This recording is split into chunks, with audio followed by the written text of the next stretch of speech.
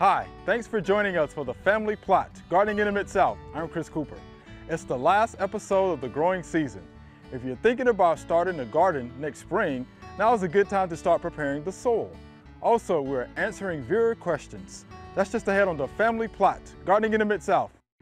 Production funding for the Family Plot, Gardening in the Mid-South is provided by the WKNO Production Fund, the WKNO Endowment Fund, and by viewers like you. Thank you.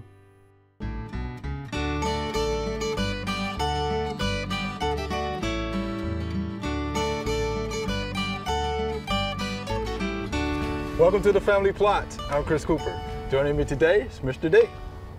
Howdy. Good to have you, Mr. D. It's great day to be outside, man. It's beautiful. Nice day, wonderful day. Guess what we're gonna do today? We're gonna play in the dirt. We're gonna have a good time. Yeah. You ready for it? I'm ready. All right. I'm ready. We also did our soil test, right? We did. Talk We about did soil the right tests. thing. We practiced what we preached. That's right. So what does it look like? Well, it looks pretty good. You know, we did the soil test this time. This time of the year is a good time to do the soil test, even though this is not the time of the year to apply fertilizer. Okay. However, it is the time of the year to apply lime. Any time is the time to apply lime if you need it. So the main reason we went ahead and checked the soil here is to try to determine whether or not we needed to adjust the pH any. Okay. Well, the pH is 7.83, so it's very high. We definitely do not need any lime. We have almost 5,000 pounds of calcium per acre out here, which is highly sufficient. Highly sufficient. But we do know now that we've done the soil test that next spring, before we plant the garden, we need to apply 15 pounds of triple 15 per 1,000 square feet. Okay. Now we've measured this and it is 25 feet long and 20 feet wide. Okay. So it just happens to be exactly 500 square feet. Right. So we know that next spring we'll need to apply 7.5 pounds of triple 15 over this area for vegetables. That's what we need. So I think what we're going to do this year, the upper part to my right is fairly dry. And so we are going to go ahead and apply some soil amendments to that soil to open it up a little bit. This is 50% cotton burr and 50% leaf litter, I understand.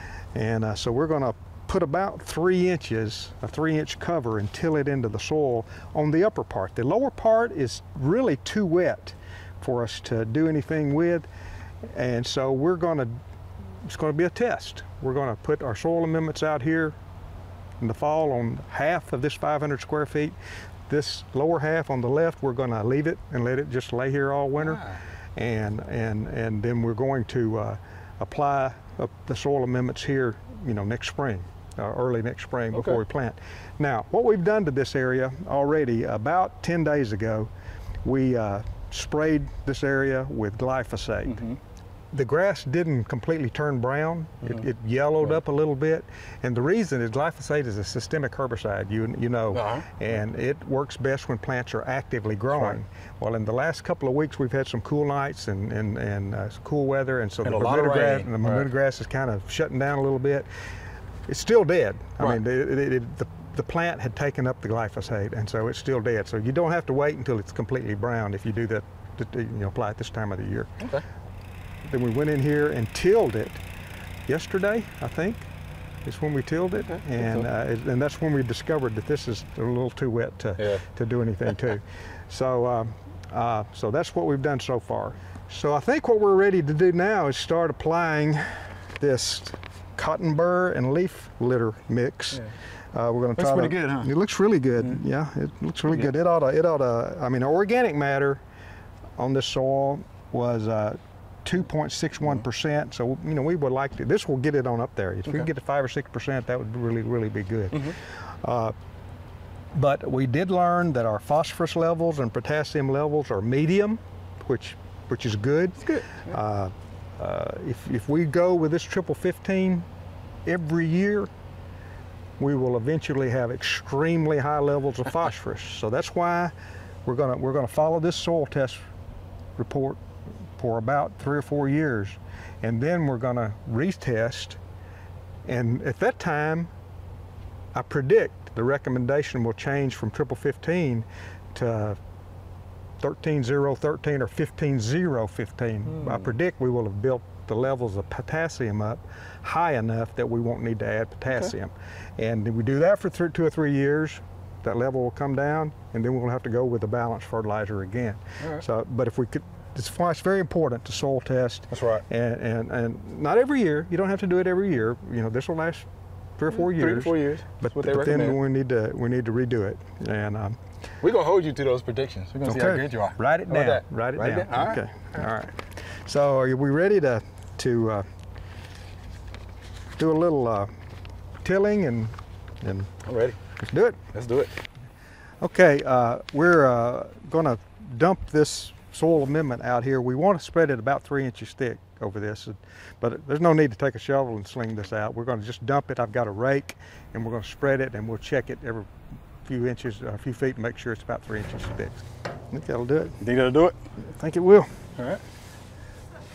Well, we look like we've done a real good job. We've got about a 3-inch cover of this soil amendment out here, and I'm about to crank up our machine here. We've got horsepower. All right. Or crank this thing up and see if I can mix this in a little bit with the soil.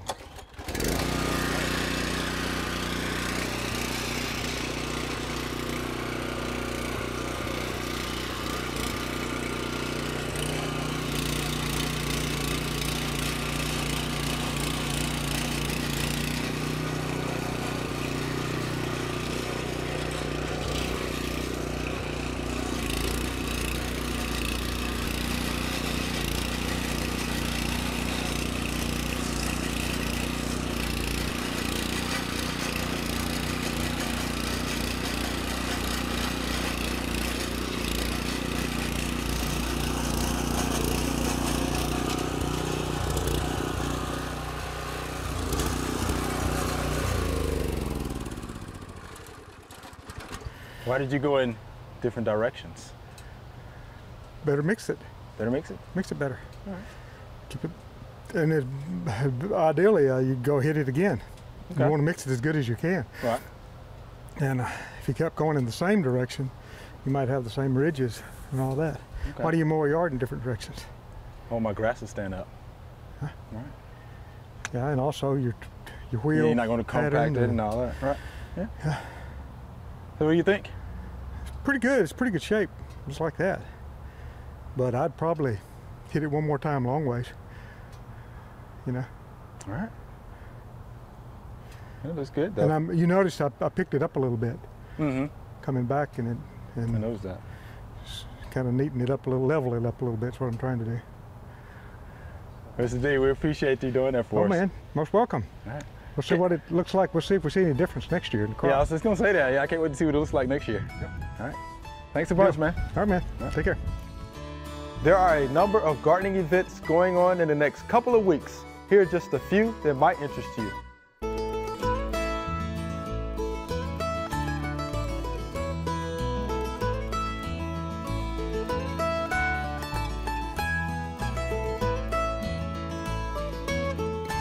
All right, Mr. D, we have a lot of viewer questions. They're good questions. Yes, they are. Are you ready for them? Let's do it. All right, let's do it. Here's our first viewer email. Should I do a separate soil test in different areas of my yard? And this is from Miss Bethany in Jackson. So, different areas of my yard, she wants to do soil tests. What do you think about that? It depends. It depends. That's what I thought. It depends on how big your yard is. Mm-hmm. If it's more than 10 acres, you do. You need to do, because the soil tests, if the soil conditions are the same, well, you can sample up to 10 acres with one sample. If in your yard you know that your soil is pretty much the same all over your yard, and it probably is, right?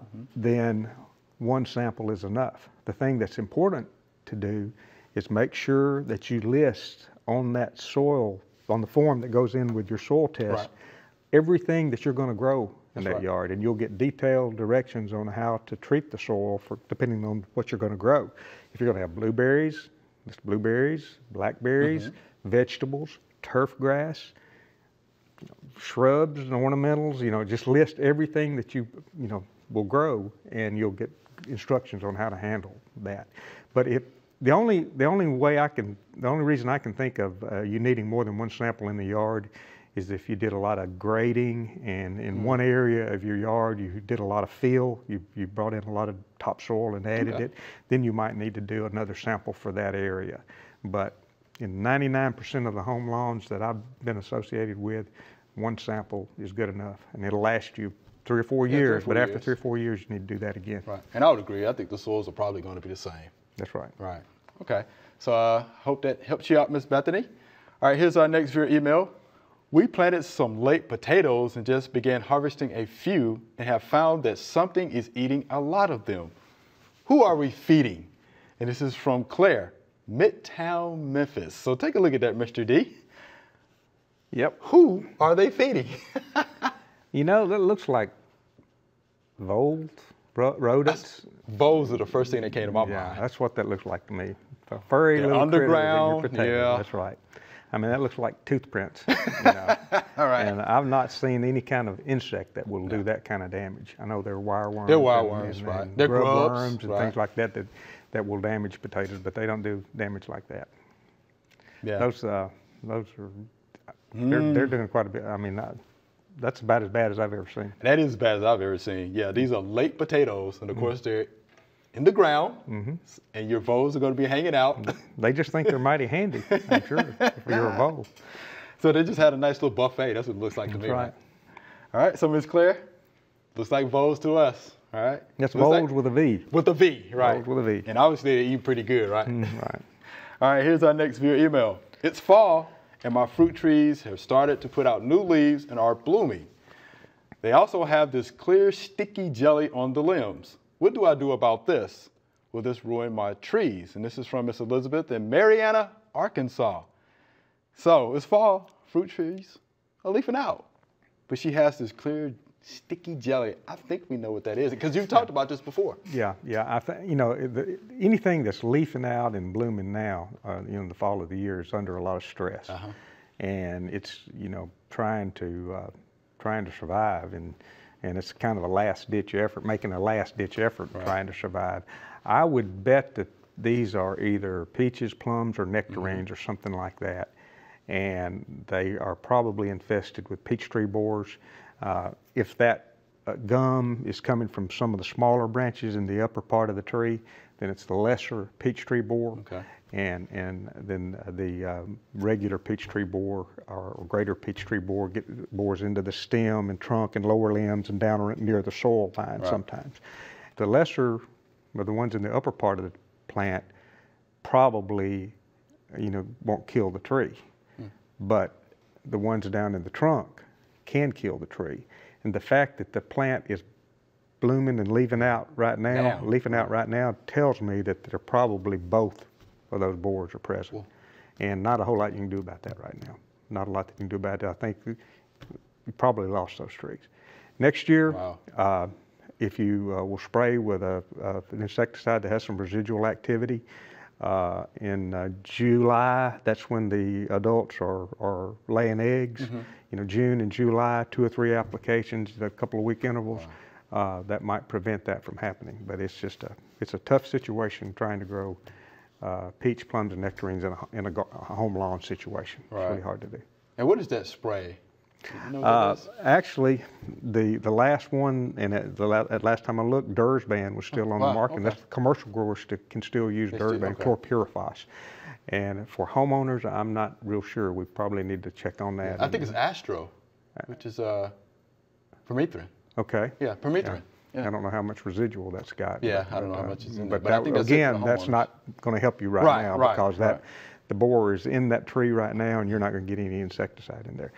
One time there was they were trying to develop a nematode that was a parasitic nematode that you could spray it around and inject it, kind of try to get it into the tree, and it had shown a little bit of promise, but I've not heard anything about that lately, so I don't know whether that's... Not either. I don't know whether that panned out or not. Afraid it didn't. You think that sounds too good to be true, usually is. It usually is. Yeah. All right, so there you have it, Miss Elizabeth. Might it be too good for that tree? All right. Here's our next viewer email. What do I use to kill scale on my crepe myrtle? And this is Miss Anita. Cordova. Yeah, so you can handle that, can't you? Yeah, I think we talked about this a lot you know, for those crepes. Here's the deal. This time of the year, I wouldn't do anything, right? I would wait until spring, and we're talking April, May, June, to treat with one of the systemic drenches, right? Systemic insecticide. Bayer, you know, makes Bayer Advance, of course, you know, makes a product that you can use that contains imidacloprid. Okay. There's another one, Safari, which is dinotefuran, right? Which actually gets into the vascular tissue of the plant a lot quicker. It gives you the, you know, the bell-shaped burst, but you're gonna have to reapply. You know, with the imidacloprid, you have a longer lasting residual. But I would do that again spring because your plants, your trees are going to be actively taking up nutrients and water, right? Is there any value in putting a dormant oil on the crepe myrtle during the wintertime? You can do that in the wintertime with the dormant oil because the thing about the crepe myrtles are this. You know, actually you can see them because the leaves are falling off, so you can see the structure real good. You can see the cracks and crevices, so you can actually get good coverage. Is it 100%? No.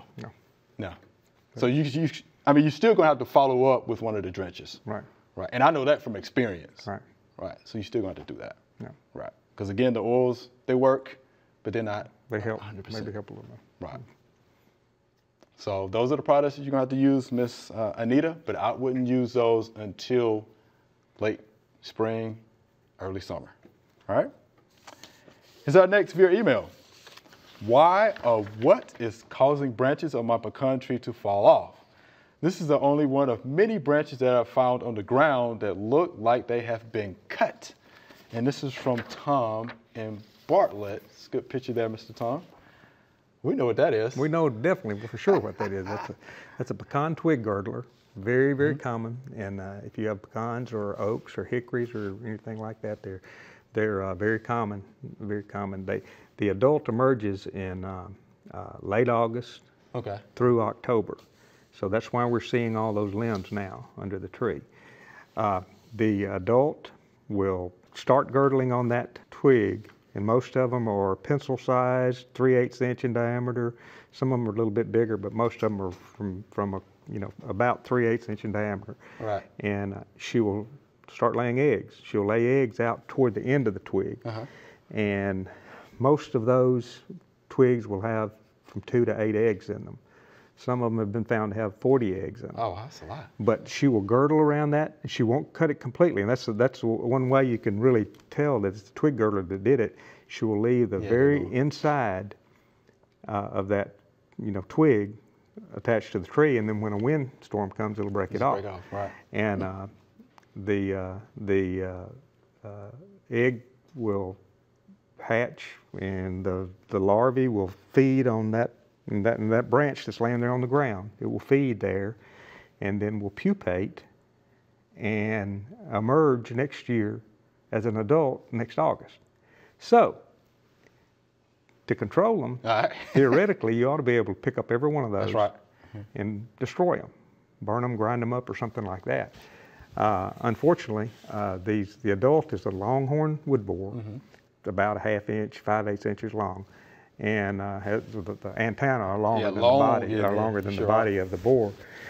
They're pretty strong flyers, so they can cover territory. And if you pick all these up in your yard, you need to go out in the wood lots next to you and pick them up. And you need to go to your neighbor's yard and get theirs too. Because, and then even if you do that, it probably wouldn't. They're still going to fly in there. They're going to search out the pecan trees, and they really like them. But we do not recommend spraying insecticide to control them. That's what I thought. So just practice good sanitation, right? Good sanitation. Get them up, and don't.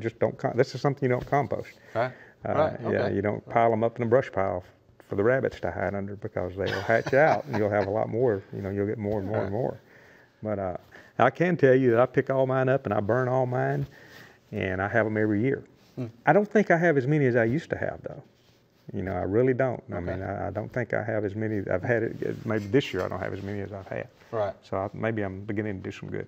There you go. But you pick them up like you just mentioned. I pick them up, but I don't go out in the woods next to the house and pick them up out there. And I have pecan trees out there and hickories and everything out there. So I'm not going to do that. So there you have it, Mr. Tom. All right. You have to practice good sanitation and pick those up. All right. Do like Mr. D is doing. You'll be fine. Yeah. All right. Here's our next via email. How do you prune grapevines? And this is from Richard right here in Memphis. So grapevines. What's the best way to prune them? You know. And when do you need to prune them? You need to prune them in late winter. Late winter, near the end of your last frost. So we're talking about March 15th, February 15th, March 15th. Somewhere in that. So it's well before your last frost, but late winter after the hard freezes are gone. After the hard freezes are gone, and you never prune within 48 hours when a hard freeze is forecast. You just don't do that. Put your pruning shears up, and but with grapes fruit on current season's growth that comes from 1-year-old wood. So if you keep that in mind, current season's growth out of 1-year-old wood, and I think all grapes do that, muscadine and bunch type. So if you go to every long vine, long runner or long cane, whatever you want to call them, and you go all the way back to where it came out of the mother plant. Leave 2, 3, 4, 5 buds and cut it off. All that you're leaving is next year will be 1-year-old wood. Now, if you go all the way back and you cut it off, all of it, and you severely prune it and you cut it all the way back to larger stems, to 2-year-old wood, then next year all the wood you're going to have is current season's growth out of 2- and 3- or 4-year-old wood. How many grapes do you think you're going to have? Oh my goodness, none. You'll have none. Yeah. So current season's growth out of 1-year-old wood. So you can prune it all the way back and thin them out. Some of them, don't leave every one of those stub 2 or 3 inches with 2 or 3 buds on it. Give them 6 or 8 inches between them. Open them up a little bit. And so some of them you take back all the way to older wood, but the ones that you want to fruit, for the most part, go back and leave from 2 to 4.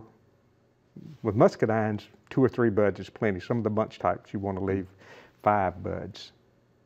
It's easy to see, and cut it. And you will be taking out 90% of the vine when you do that, and you're still leaving a lot of this year's wood, which next year will be 1-year-old wood.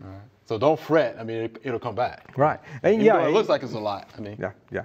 And even if you have last year, if you didn't have any grapes this year because you went back and you pruned all of the new wood off, everything that's out there now will fruit next year. The buds that come out of what grew this year will fruit next year.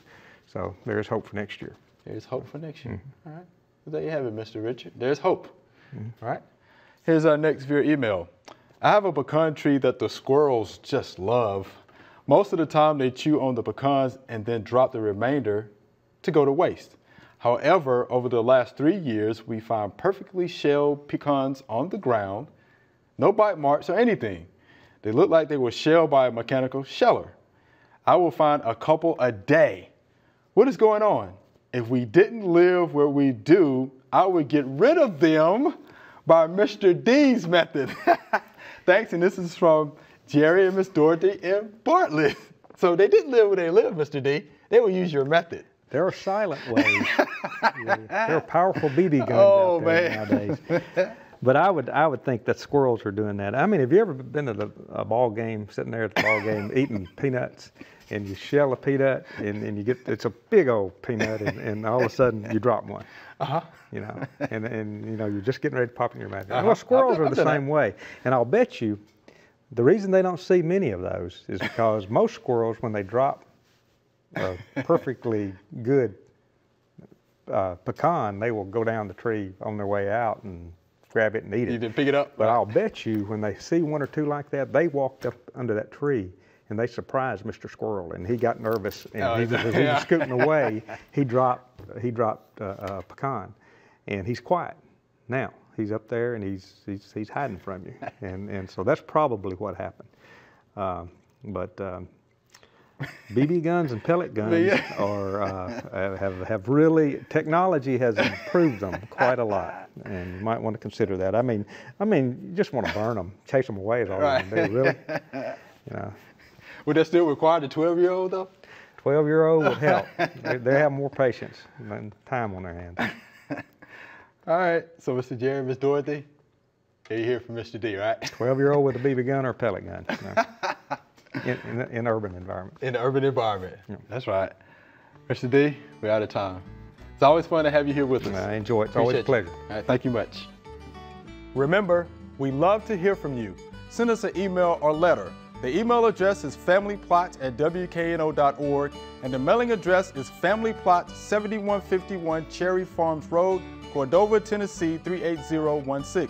Or you can go online to familyplotgarden.com. That's all we have time for today. This is our last episode this growing season. We hope we helped you and your garden this year. We would like to thank all of our guests that came on the show this year and shared their gardening knowledge with us. We'll be back in March and hope to see you then. We are already planning some great shows. As always, you can go to familyplotgarden.com to see anything we've done in the last few years. I'm Chris Cooper. Have a wonderful Thanksgiving, Merry Christmas, and Happy New Year. Be sure to join us next March for the Family Plot, Gardening in the Mid-South. Thank you, and be safe.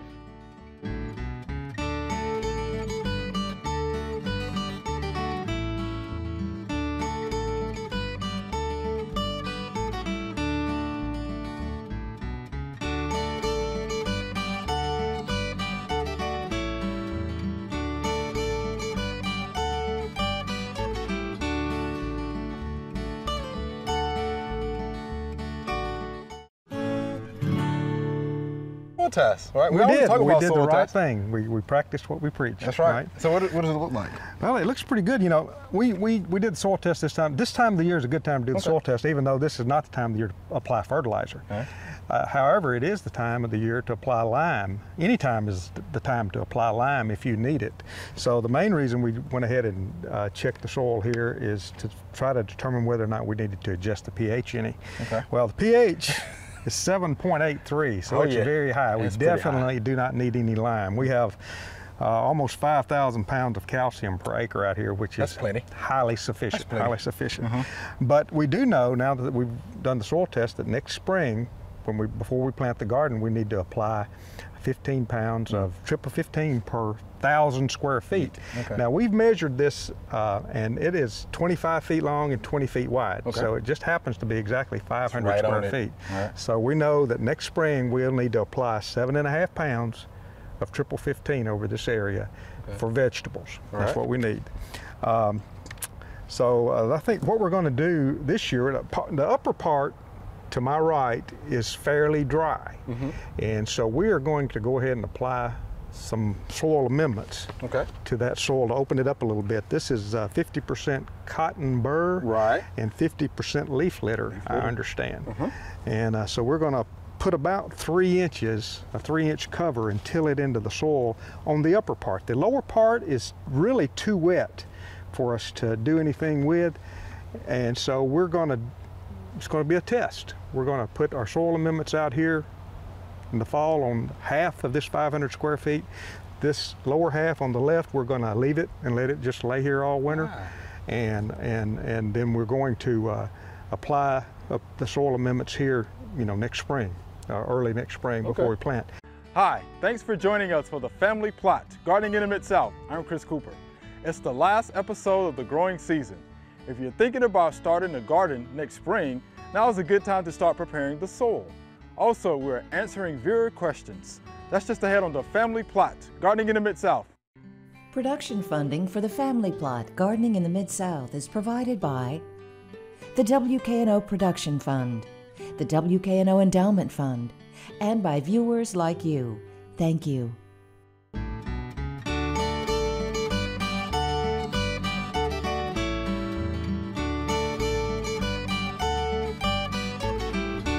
Welcome to the Family Plot. I'm Chris Cooper. Joining me today is Mr. D. Howdy. Good to have you, Mr. D. It's great day to be outside, man. It's beautiful. Nice day, wonderful day. Guess what we're gonna do today? We're gonna play in the dirt. We're gonna have a good time. Yeah. You ready for it? I'm ready. All right. I'm ready. We also did our soil pretty good, huh? It looks really good. Yeah, it looks really good. It ought to, I mean, organic matter on this soil was 2.61%. So you know, we would like to. This will get it on up there. If we can get to 5 or 6%, that would really be good. But we did learn that our phosphorus levels and potassium levels are medium, which is good. It's good. If we go with this triple 15 every year, we will eventually have extremely high levels of phosphorus. So that's why we're gonna follow this soil test report for about 3 or 4 years, and then we're gonna retest. And at that time, I predict the recommendation will change from triple 15 to 13-0-13 or 15-0-15. I predict we will have built the levels of potassium up high enough that we won't need to add potassium. And we do that for Now, what we've done to this area already, about 10 days ago, we sprayed this area with glyphosate. The grass didn't completely turn brown. It yellowed up a little bit. And the reason is glyphosate is a systemic herbicide, you know, and it works best when plants are actively growing. Well, in the last couple of weeks, we've had some cool nights and cool weather, and so the Bermuda grass is kind of shutting down a little bit. It's still dead. I mean, the plant had taken up the glyphosate, and so it's still dead. So you don't have to wait until it's completely brown if you do that, you know, apply it this time of the year. Then we went in here and tilled it yesterday, I think, is when we tilled it. And that's when we discovered that this is a little too wet to do anything to. So, so that's what we've done so far. So I think what we're ready to do now is start applying this cotton burr and leaf litter mix. We're going to